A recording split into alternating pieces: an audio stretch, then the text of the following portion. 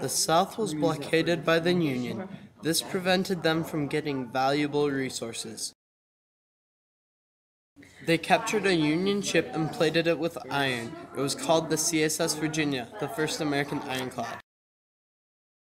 They sent it out and destroyed a few Union ships in the blockade.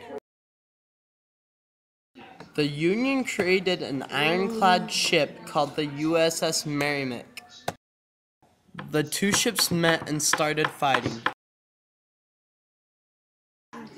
And fighting.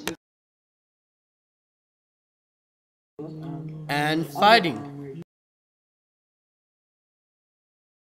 Finally, the CSS Virginia had to retreat. The Union won the Battle of the Ironclads.